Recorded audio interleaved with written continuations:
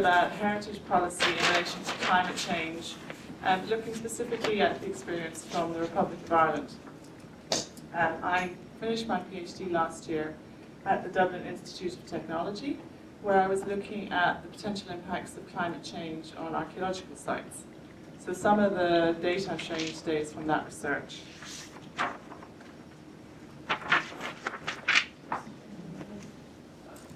Sorry. You have to press an exact button. Okay, so in the presentation I'm just going to talk about, firstly, about the issues with engaging with climate change and how that can be sometimes problematic. Present some of the case studies which I undertook for my PhD, then talk about current Irish policy in this area, and a brief conclusion.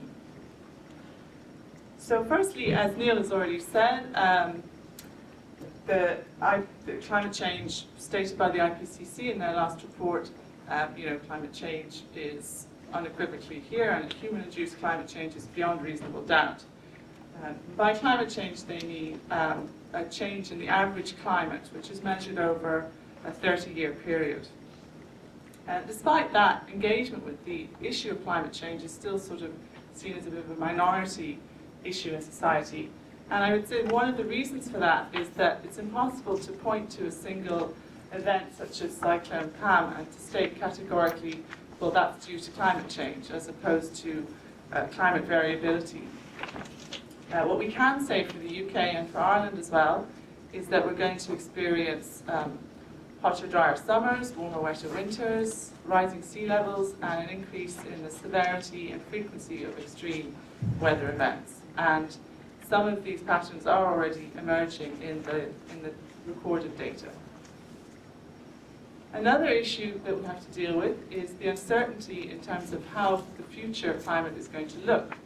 And one of the reasons for the uncertainty is that it really depends on how society responds. So are our greenhouse gas emissions going to stabilize, or are they going to continue to increase, therefore making climate change more severe? So this slide really illustrates that quite well. It shows the black line. The black line there is the actual recorded temperature for northern Sweden for a period between 1960 and 1990. And all the coloured lines are the efforts of different climate models to simulate the temperature for that period. So you can see there's a huge degree of difference between the different models, and although many of them simulate the general trend, they're nearly all out by some degree or another. So you have to bear this in mind when we're thinking about what the future is going to be like. Of course, then when it comes to understanding how this climate change is going to affect cultural heritage, it's a very complex issue, and as Neil was explaining, there's a lot of different factors which act together in combination with other existing environmental and human factors to produce different effects. And this slide just shows a few of the potential issues which you might have to consider when you're thinking about climate change impacts. So in my thesis then, I interviewed 30 professionals working in the field of heritage and climate change from 15 different countries, and they identified some issues which they had encountered in their work. The first one was what I've already discussed, this idea of the uncertainty and complexity of the issue, and the difficulty they had in determining whether impacts they were seeing were really due to climate change or merely climate variability or some other environmental factor. And also the difficulty in knowing what to monitor and how to monitor in terms of climate change. And one of the reasons for this is the long-term issue, in that you need to be gathering data for 30-year periods, so it has to be sustainable over that time frame. The researchers particularly flagged a difficulty that they had encountered in short-term thinking, which tends to be in policy and funding decisions, which tend to be over 3 to 5 year periods. So again, it was hard for them to engage with the long-term issues. And finally, several respondents also said there's a degree of denial and possibly even fear out there as to what climate change what climate change really means, and that leads to a certain amount of future discounting where it's seen as a risk in the far future and we'll just deal with what's here right now and not think about it too much. Of course, nothing operates in a vacuum, so this policy is also influenced by what's happening in current affairs. And if we go back to the Irish situation, in 2009 we had a Green Party Minister for the Environment and Heritage, and he commissioned a report from ICOMOS Ireland on potential impacts of climate change on the built heritage and how we might monitor that. Unfortunately, by the time the report was published in early 2010, there'd been a change of government. Green Party was out, and the report was not really that interesting anymore. The same period, we had a financial crisis in Ireland, which I'm sure you're all aware of, and that basically sort of crippled the heritage sector. We suffered from severe cuts. If you look at the figure there, the government's heritage unit over the period from 2008 to now has suffered a 77% cut in its budget. So with those kinds of cuts, nothing really major has been done in terms of developing policy and moving the issue forward. So for my own research then, I conducted vulnerability assessments of Ireland's 2 World Heritage sites to the potential impacts of projected climate change. So the 2 World Heritage sites in the Republic of Ireland are Bóinne, which is a megalithic passage grave assemblage in County Meath, and Skellig Michael, which is an early Christian monastic site off the coast of Kerry. So just some pictures to set the scene. This is a view of the cultural landscape in Bóinne, looking from the tumulus down across to Newgrange, which you can just see there.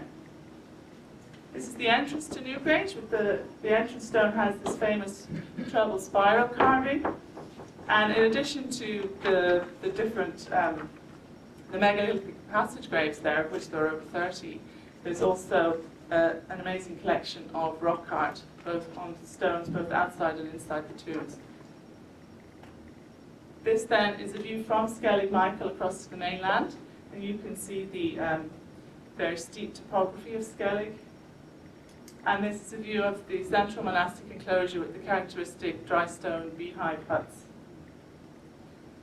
So this slide then just shows a sample of the vulnerability assessment results, which I did for the 2 sites. I've just given you the top line here. So these are the impacts which vulnerability was seen to be highest. So if we look at Bóinne then, I looked at 4 heritage values there. So for the rock art, the impact which came out as most concerning was changes in biodeterioration. So this is the kind of cumulative long-term effect of climate change in altering the nature and scale of surface biodeterioration of stones. For the buried deposits, it was changes in land use. So that's an indirect effect of climate change, the predicted shift from pastoral to arable farming and the knock-on in terms of ploughing and root damage. For structures and monuments, it was more catastrophic effects of climate change related to flooding, structural collapse, things like Neil touched on. And then for cultural landscape, again, flooding and changes in land use. So there's an overlap between the different heritage values within the and impacts. For Skellig Michael then, for the buried deposits, it didn't actually come up with an impact of high vulnerability, and this is because this very shallow soil cover there, and the deposits are mostly in sheltered areas within the monastery. For structures and features, the impacts were related to severe weather and collapse, erosion, structural damage, but also in terms of access to the island, and that potentially in the future the ability of the Office of Public Works to conduct maintenance and conservation of the site could be hampered by the severe weather. And for the cultural landscape, soil erosion, loss of vegetation and so on, but also potentially change in the avian species, which is a very important natural value of the site. So, again, the assessment highlighted many areas which are already of concern and where climate change may just act as an added stressor, pushing the system to tipping point, as well as some potentially new impacts. Basically, it was intended to aid policymakers in coming up with conservation and management plans which take account of potential changing environment in the future. Of course, you have to bear in mind, as we already said, it's based on climate models, which are inherently uncertain, and which have a coarse resolution. So they don't, the models I was taking, they give you a 10-kilometre grid square. So they don't take into account any local microclimates. And we're looking at long-term effects with many interacting variables. So basically any policy which is based on these kinds of assessments needs to be supported by monitoring and needs to be kept under review. So if we go back to national policy then, I suppose I would describe it really to date as being reactive. So if I give you two examples, First one is the ruin stock. These are guidelines which were issued by the department for owners of unoccupied historic structures. So in terms of maintenance and preventing damage from severe weather. And it was really issued in response to high-profile collapse of a Norman tower house and a lot of criticism which came after that. Whether that's climate change, again, we could argue it was really down to poor maintenance.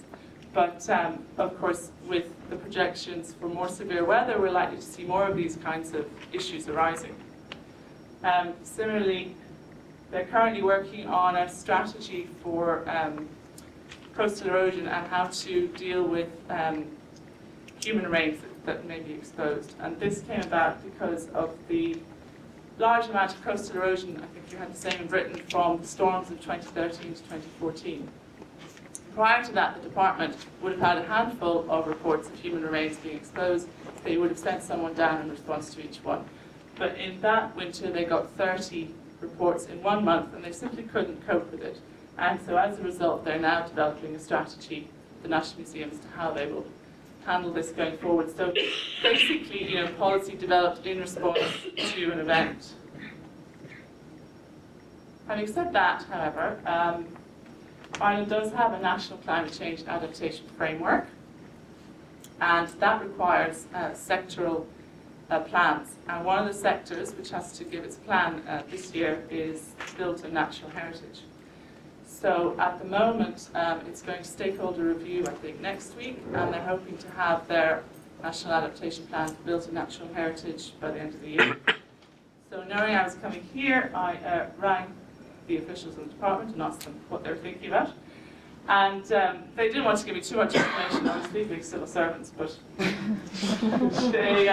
they did mention some of the key issues which they're thinking about. So the first one is managing expectations, because although they're drawing up this lovely new adaptation plan, they don't actually have any increased resources to undertake any projects. Another one, which I think another speaker will talk about, is this idea of maladaptation. So retrofitting buildings and doing it properly. They're very keen to develop long-term policies and plans so that they are not involved in this sort of reactive policy making, which they have been up until now. And they want to put the emphasis on monitoring and recording rather than on taking heroic measures. And this probably links back somewhat to the fact that they don't have the money for any heroic measures in any case. Of course, when it comes to drawing up policy, Ireland tends to look to the UK and to Europe for best practice. We do have a couple of documents which are homegrown. So the first of those was the 2009 report by the Heritage Council, which they did in conjunction with Bóinne Ireland, which is the Irish Tourist Board. So they were looking at the implications of climate change for coasts and waterways for both natural and cultural heritage. It's a depth-based study, but it's quite a good reference document still. In 2010, then, that ICOMOS report, which I mentioned earlier, was published. That was looking at how climate change impacts could be monitored on heritage sites.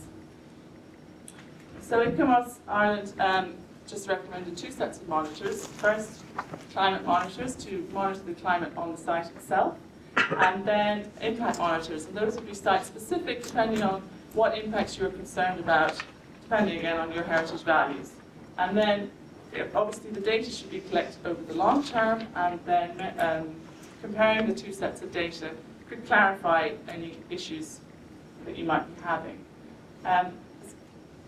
One practical outcome of the report was that a weather station was established on Clonmacnoise, which is a very important monastic site in the Midlands of Ireland, and that is linked up to EIRE, which would be the Irish Meteorological Service, so they collect the data from that. So going forward, hopefully we might get some more of these established. In my own research, I designed and piloted this little tool. I called it the Legate, and it's designed to look at surface weathering of stone and related materials.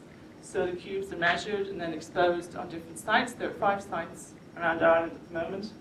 And the idea is to measure them periodically and then to see if we're seeing any trends in terms of the types of weathering or the rates of weathering that are occurring. So that pilot is ongoing. So I don't want to be too negative, but well, climate change is here and it's probably just going to get worse. So how are we going to deal with it? I don't know. In Ireland, we sort of have an uphill battle ahead of us because I feel like we're behind now, particularly with the whole financial mess we've been in. So, but there is movement happening. So hopefully we'll progress quickly. Just in general, I think we can't afford, as a profession and as a society, we can't really afford to wait for certainty, to doubt that climate change is happening and that it's going to affect us, or to resist change. And this is what Neil was saying. Adaptation is not resistance; it's adaptation. So we need to adapt. We need to mitigate. And my final picture is we all need to stop doing this. Obviously, that's in Australia, not Ireland. Probably wearing more clothes. So I just wanted to thank all the people who funded me, and thank you for listening. And please contact me if you have any